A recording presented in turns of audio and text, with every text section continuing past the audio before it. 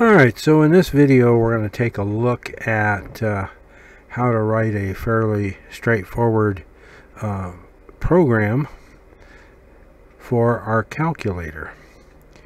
Now, there's a handout, so to speak, a little document I put together that goes along with this, and that can be downloaded from your Canvas account.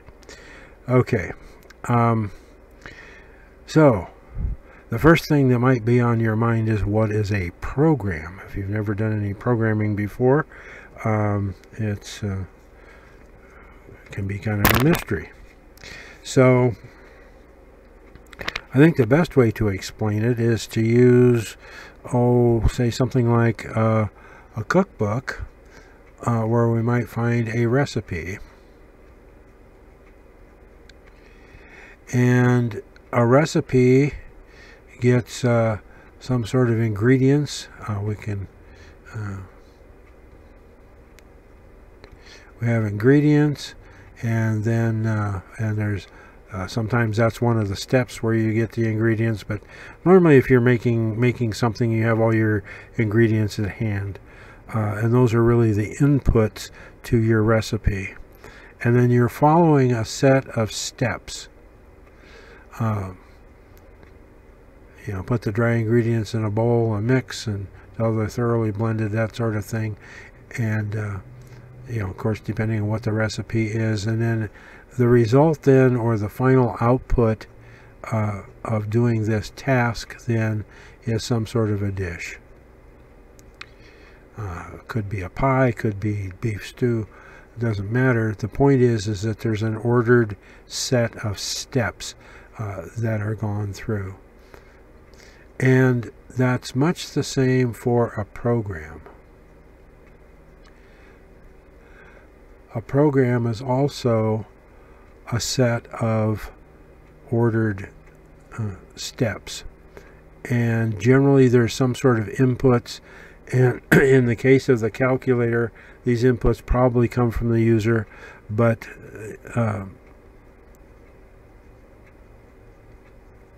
this is the data that the program needs to work on, manipulate, solve, whatever it is. But again, it's a set of steps in order that accomplish some sort of a result, or results plural.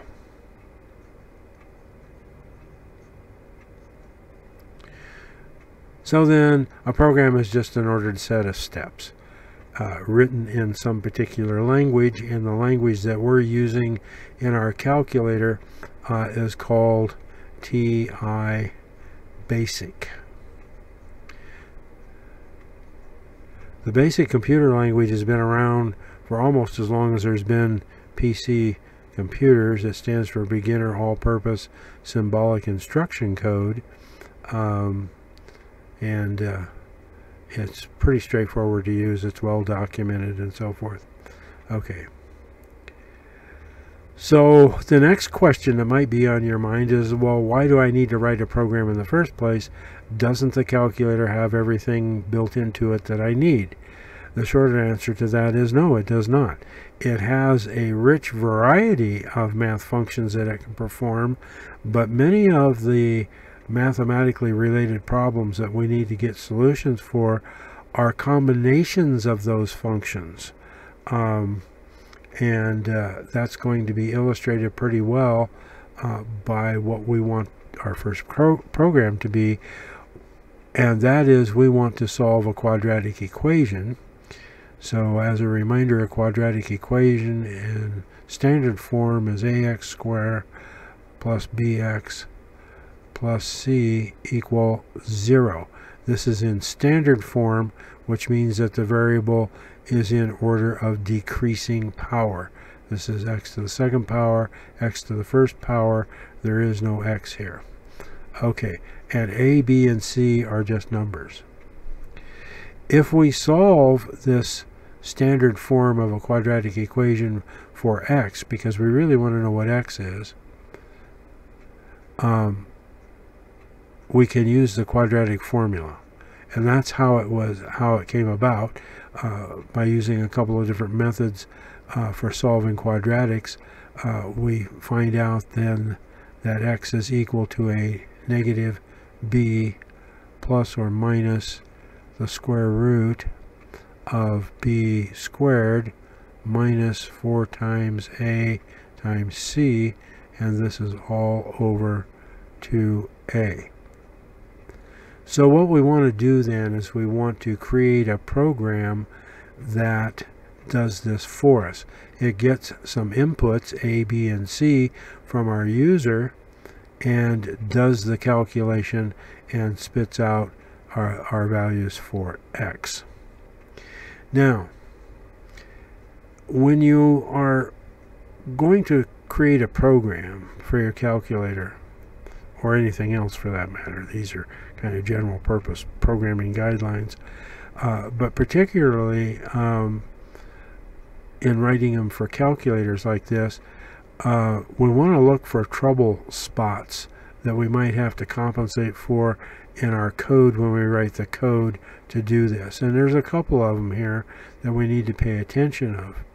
First of all, we have a formula, and by the way, formulas make great ideas for programs. You might want to think about, since you've had a little bit of trig and you know the Pythagorean theorem, can you make the calculator figure out what the third side is, for example. Okay, but we'll save that for a different video. Alright, so the first thing that kind of waves its red flag to me is this variable in a denominator. I'm always looking for variables and denominators when I'm writing code, because if that variable can go to 0, then the whole thing blows up. Division by 0 is undefined, and that will cause my program to crash. So it might be necessary in code to check when the user enters in the value for a that it's not 0. And I'm not sure how big of a worry that is when I'm dealing with quadratic equations. If I had a 0 for a, that zeroes out this whole term and the thing ceases to be a quadratic even. So I'm not sure how often that would happen. But in a really robust program, you would want to check your inputs to make sure that they're in some sort of a valid range. We're not going to worry about division by 0 in this program, only because I'm trying to create really a pretty straightforward, simple program that tests the concept of putting the quadratic equation into program form in my calculator. Okay, so what else might I need to worry about? Well, the other thing that could crash my program is if the value under the radical here becomes negative, less than 0, in other words. Because the square root of a negative number is an imaginary value. It's in the imaginary domain, number domain, not the domain of real numbers. And we're not dealing with imaginary numbers in this particular course, so I really don't want to worry about this. But since it's unlikely that the user can tell by just looking at the quadratic that it's going to have imaginary roots or not, we might actually want to put this test in our calculator.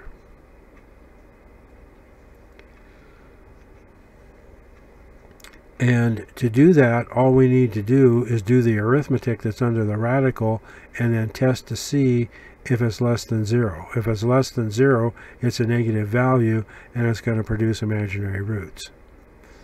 Okay. There's no other real trouble spot here. The other thing that I see is that I need to do this calculation twice, because there is no such operator that does both plus and minus at the same time. So I'm going to have to do minus b plus the radical stuff and minus b minus the radical stuff. So this calculation will have to be done twice. Okay, so let's just kind of rough out what our program needs to do. Sort of like a list of steps that we need to accomplish.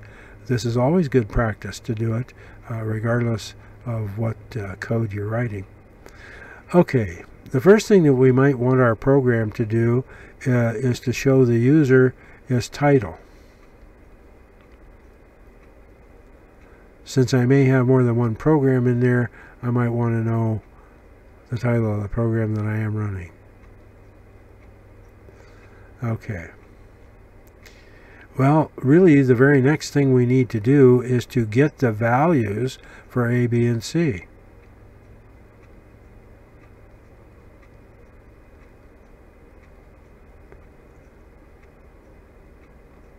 Alright, so we get A, B, and C. And once we have those values, we can then do that test, because we do need to find out if this thing is going to be produce imaginary roots or real roots.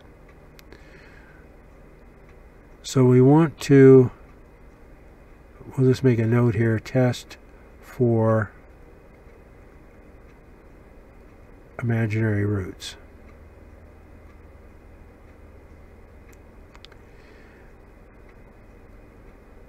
So if we have imaginary roots, if that's true,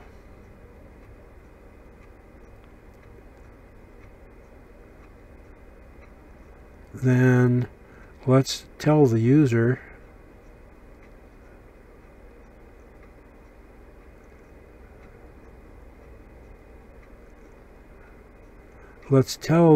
that we have imaginary roots. Otherwise, or else, if it's not true, it's going to be false. Otherwise, we want to do the calculation for the plus root and do the calculation for the negative root. I say negative root or positive root.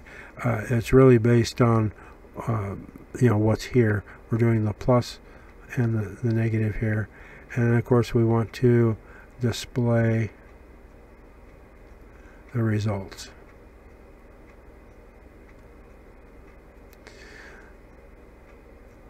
So this is pretty much the picture of what we're trying to do, and then we actually have a fair amount of detail here, enough that we can pretty easily create our program from this list of steps. Being able to do this as you read through here ensures that you're covering what you need to do in order to do this. So what that leaves then is actually writing this in TI basic code. Alright, so to do that, let's move over here to the calculator and we'll turn it back on. And you'll notice that right here, practically in the center of the calculator, is a key with PRGM for program in it, and this is where we want to go. And when we press this key, we get 3 categories up here. If there were any programs to execute, they would probably show up here. This calculator does not retain any programs, the software, once I shut the software down. But we could edit any existing code. Your program will show up here, so you can edit it and go back in and change it, refine it, whatever you need to do, correct bugs.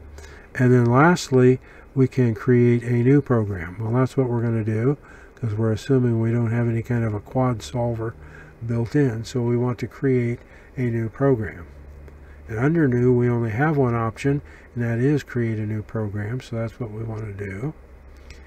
And so we are now actually in the program editing mode. The first thing though that we want to do is give our program a file name. And I want you to notice the cursor here. It's blinking and it has the letter A in it. That tells us that the alpha lock is on. So all the keys that I'm pressing here it will put up the green letter character there on the screen and not the math function. And if you're going to do more than one or two letters in a row, characters in a row, you might want to turn on the alpha lock. So that's the second function key, then press the alpha key. That turns on the alpha lock. All right, let's just call our program quad. So Q, U, A, D. I missed the A. Didn't register. Okay, that's the file name.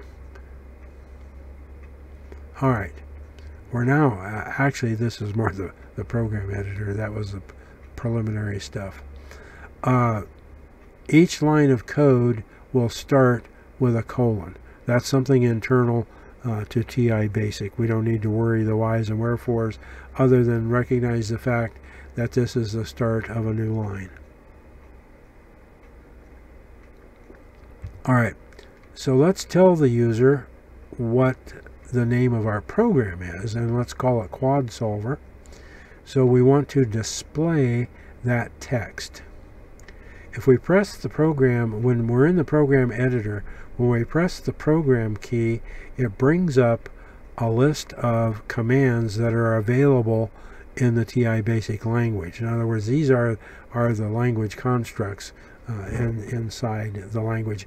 And they're in two categories: those that control the execution of the program. Remember, this is an ordered set of steps, so these are things that can affect that order. And it also has a category of input-output stuff, so prompting and displaying and getting keys from the keyboard and other things are here. Well, we want to display some text. So we'll click on 3 here, and we want to display the title. So we will write the title here. It's going to be a number of characters, so let's turn on the alpha lock. So second function, you get that up arrow, and then the alpha key, and we have turned on alpha lock. Okay.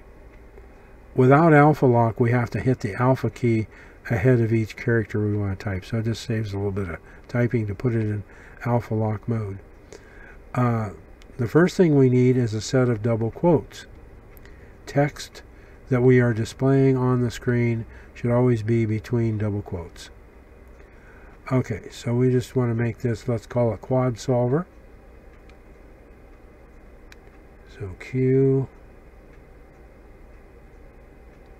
U, A, D. The space is down here. It's that little channel looking thing. It's the alpha 0 key. Okay, Quad Solver. So S, O, L, V, E,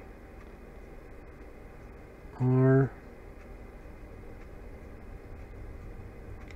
And it looks like I have a Q instead of an O up there.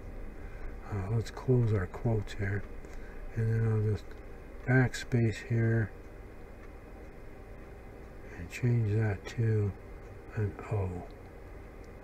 Okay.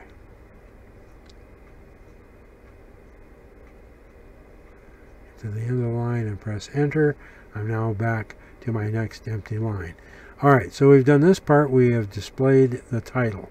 Now the next thing we want to do is we want to prompt the user to input the values for A, B, and C. And this is done with a command called prompt. So let's click on the program key. It's an input-output function, and it's function number 2, prompt. And you'll see what it does when we run the program. But it prompts the user and allows us to take whatever the user types in and stuff it into a variable. Remember, variables in a program are the same as variables out here in code. I mean in algebra. Okay, so we're using 2. We want to prompt for the value of a, and we're going to put it in a variable called a. So let's do alpha a. And we'll do the same thing for b and c. So that was program IO 2 for prompt. This time we want b. And then IO 2 alpha c. Enter. Okay, so this will prompt the user for these three values. And it will store them in variable called a, and a variable called b, and a variable called c. And now that we have those, this might be a good place to do this test. So we're going to set up this if then else construct in code. So what we want to do is we want to calculate this. We want to do this calculation under the radical. We don't need to take the square root, just do this calculation and find out if it's negative or not. So let's do the calculation, and I'm going to write it like this. I'm going to start with parentheses b squared minus parenthesis 4ac, close this parenthesis, and then I'm going to store it in a variable called k. This expression under the radical actually has a name. It's called the discriminant. But that's math jargon, so who cares? Alright, so this is the code we're going to write here. So let's do our opening parenthesis. Let's do alpha b, and let's square it, minus, and in parentheses are 4 alpha a alpha c. Okay, the calculator's smart enough to know that when we have these things placed next to each other, the implied operation is multiplication. Okay, so let's close this term and close our whole expression, and then to store it into a variable. Here it was done automatically, but to explicitly store it in a variable, we use the store key down here, and let's put it in alpha k.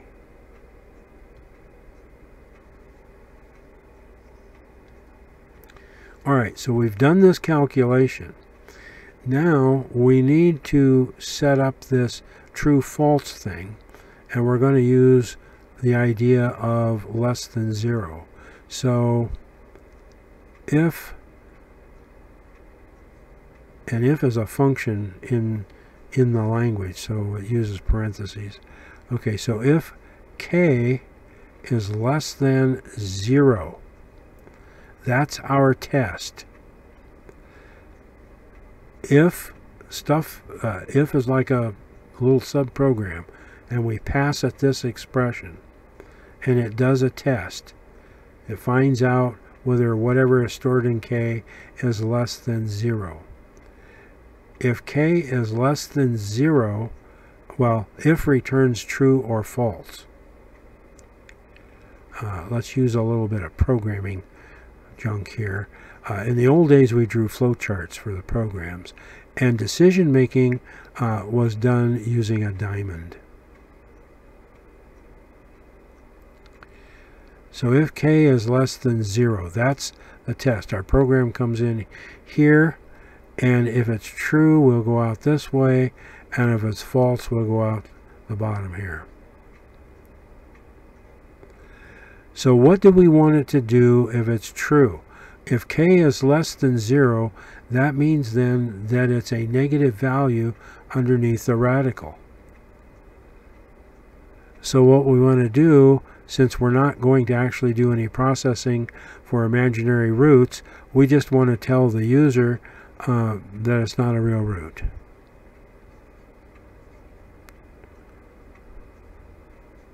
And we'll just be real simplistic here. And then basically we'll just have the program end. Okay.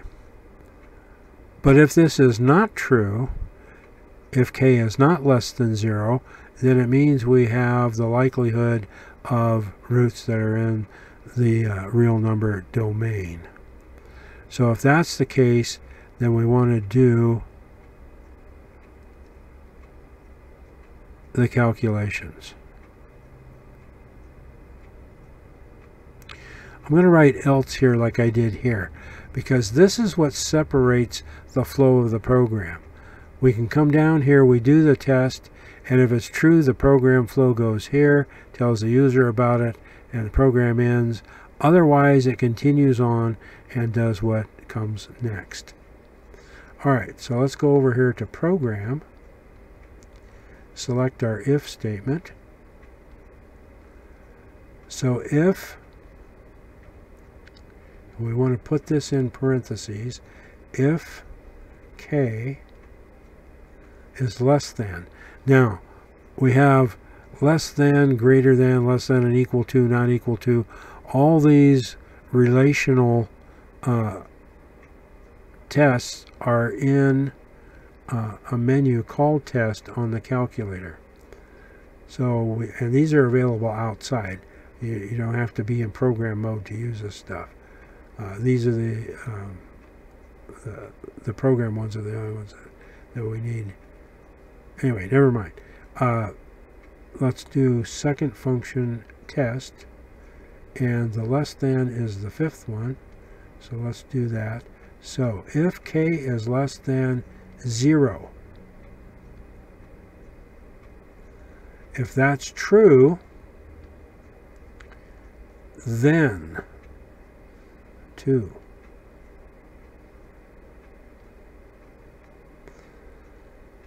If that's true, we're on this path right now. Okay, so we're going this away. Alright, so then what we want to do is display. That's in IO, number 3. So display, and let's put it in alpha lock, double quotes, and let's tell the user not, and do a space, not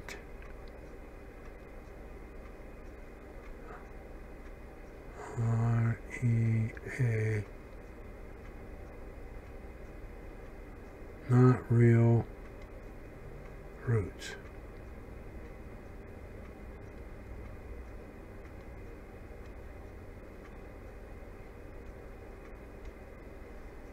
Close our quotes. And we don't have to write end or anything there, although we could. Well, we really don't want to do that because these three things together, and that's an E, not an A. So if true, then do this, else do that. That's basically what that is saying. Okay. So let's go here and find else. That's right down here in number 3. So else we do this. So there's no way then that doing this stuff crashes into what we wrote down here.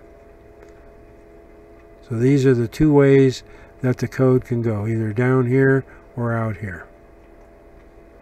So we've taken care of this branch, now we're doing the else branch.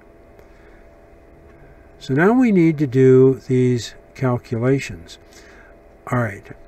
Since we already know the value of this and have assigned it to k, we can use that in our program. We don't need to rewrite that. But we do have a fraction here, so I want to put the numerator in parentheses and the denominator in parentheses. So let's start with an opening parenthesis. Let's do our negative b. Make sure you use your negative key, not the subtraction key. And we'll do the plus root first. So it's going to be plus, and we need a square root. So that's second function, square root. Notice that it's a function and has opening and closing parentheses. Like I said, we've already really done this calculation. It's stored in a variable called k. So alpha k, close the square root function, close the numerator, divided by, open the denominator, and that's 2 alpha a, close the denominator, and we want to store this value in a variable. Let's use d. The store key is right here. That gives us a symbol of an arrow. In other words, put that in a variable called d. Okay, we need to basically write the same line again, but this time make this a minus. So let's open our numerator, our negative b, this time minus the square root of k, close the square root, close the numerator, divide by, open our denominator, 2 times alpha a, close the denominator, and let's store this in a variable called e.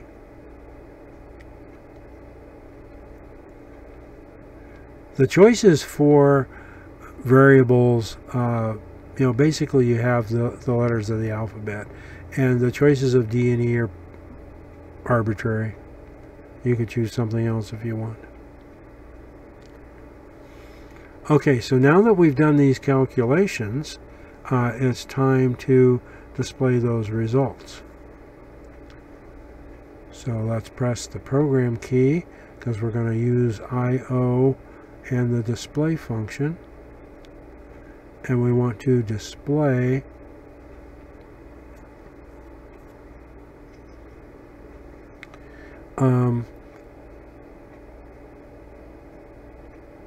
let's display D.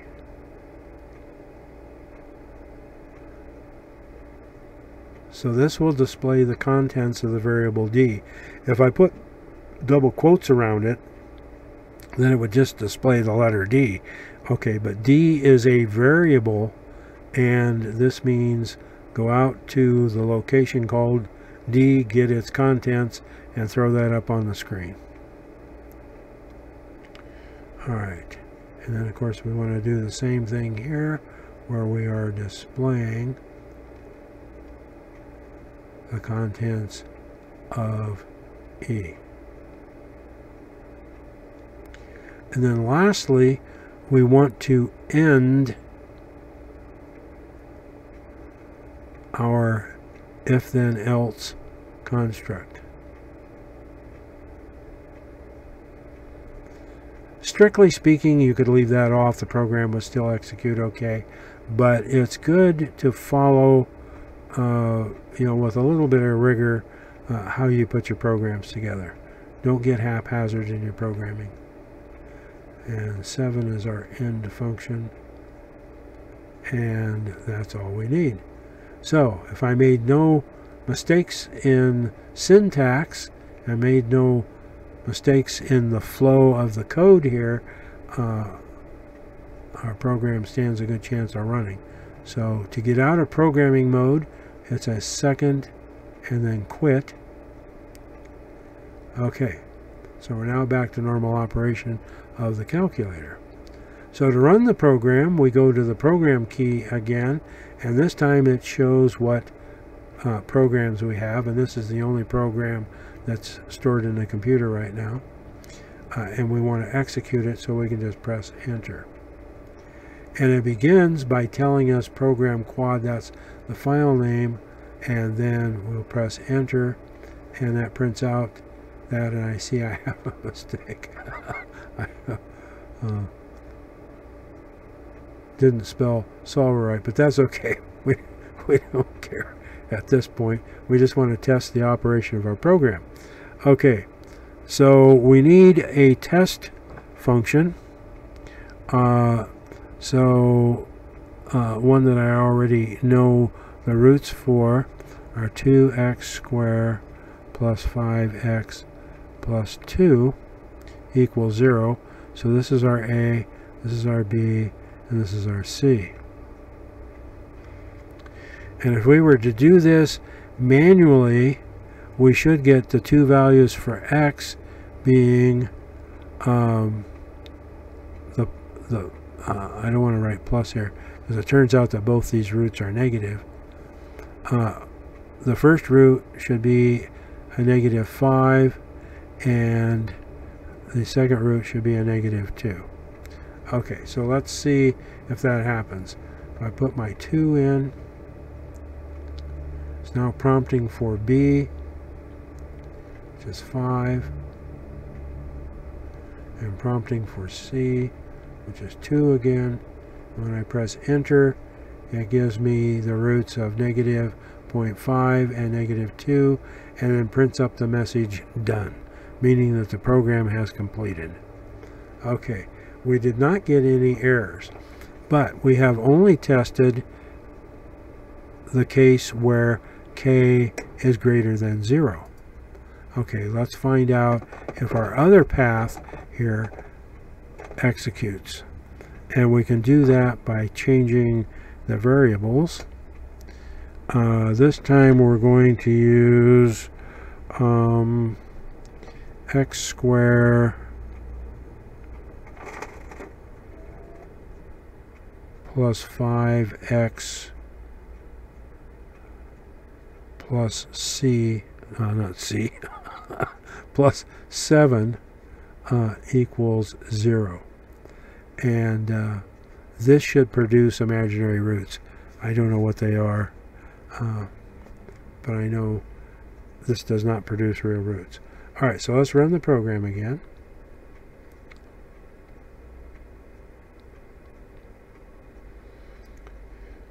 And A is 1. There's no number written in front, but we know in front of any variable there is a 1. Okay, so A is 1. B is 5. And C is 7. And we get the message, not real roots, and the program ends. Okay, so we've now tested both paths that the program flow can take, and it seems to be okay. So we might want to, just for the heck of it, solve a couple of other quadratics just to make sure everything runs. Okay, and these come right out of the book. Let's say we have 5x squared minus 22x equal 0. Okay, so let's start our program.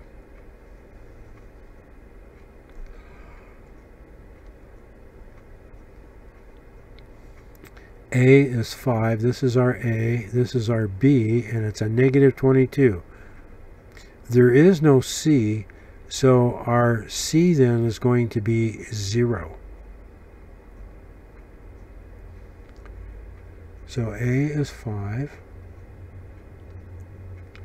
B is a negative 22,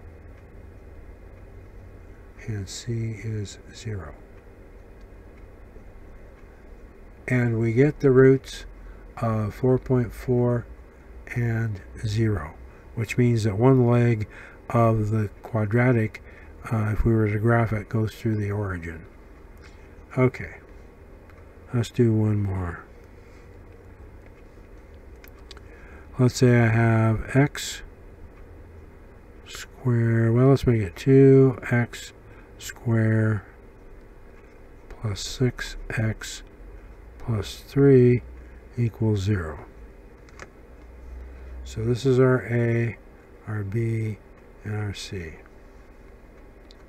So let's execute the program. And A is 2,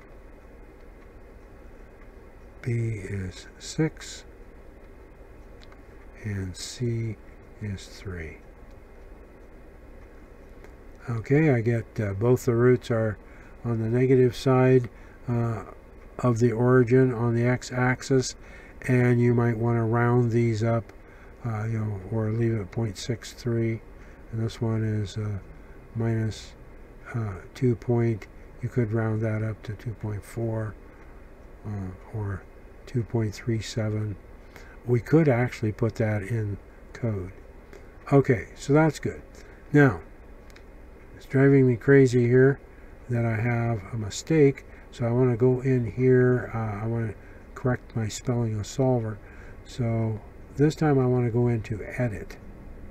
I want to edit this program that's already there, and then I want to come up here. It's actually in the first line, so it's SOL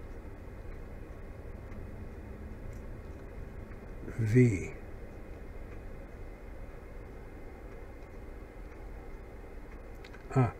I got 6. Well, I got 6 because I need, it's alpha. Okay, so now it's got that. I can do my second quit. And let's run it one more time to make sure I didn't do something to make it blow up. So let's run our quad program, and let's enter in again some quadratic. Let's do x squared plus 15x minus 12. Okay, so A is 1, B is 15, and C is negative 12. And again, we get some nice roots, and we get lots of decimal places here, and so this is a good case for rounding up some of this extra stuff here. Alright, one last thing I want to talk about, and let me bring up our program listing here as it is in the document out there on Canvas. This is the code that we put in, and clearly there's room for improvement. The idea here was to write code, kind of create a straw horse, as it were, to test the concept of solving quadratic equations using the quadratic formula in our calculator. We might want to test for A to make sure that A is not 0. I don't see that as a real critical issue. But we could certainly be more verbose in displaying our results rather than just saying what the numbers are. We could say x equals and then whatever the value d is and e is. So this could be fixed up so it's a little more user friendly. Okay. So anyway, read through the document, try this programming exercise, see what you get, and then play with it a little bit. Find out what makes things work. See if you can do some kind of a fix-up. But let me warn you ahead of time. Programming, there's 2 opportunities for error. It can be in the syntax, and I closed that too fast. If I make a mistake, now spelling doesn't matter up here of what text is, but if I misspell one of the keywords for basic, and these are keywords, prompt, if, then, display, else, that sort of thing, or I put some strange thing there I can get what's referred to as a syntax error. In other words, the structure of the code itself is at fault, how I wrote the code word. Now, the trickier bugs, those are pretty easy to find generally.